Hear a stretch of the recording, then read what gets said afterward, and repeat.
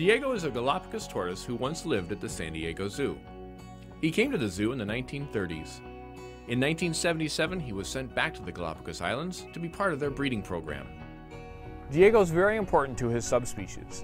They were almost completely extinct on the island of Hispaniola back in the 1970s, but he was placed with 2 other males and 12 females for their breeding program, and now the island of Hispaniola is well populated.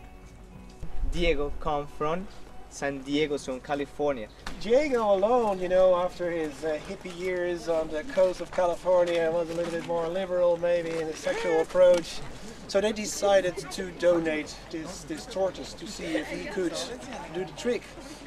And he did. When we were in the Galapagos Islands, Diego looked great, and we were able to speak with his keeper. Yes, he recognizes us. When you enter the corral, he tends to follow people, raising his head and working his mouth as though to greet you. His favorite food are plants that were introduced since the time of the tortoises. One plant is called toy, and the other is porotillo.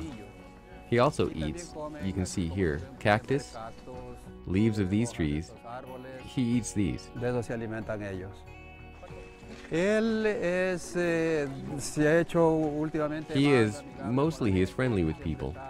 He is always close to the wall, where he can easily be seen by guests. So here we have Super Diego. Since Diego's return in 1977, he's fathered over 1,000 babies. And because of this, he's fondly referred to as Super Diego. Diego's the dude.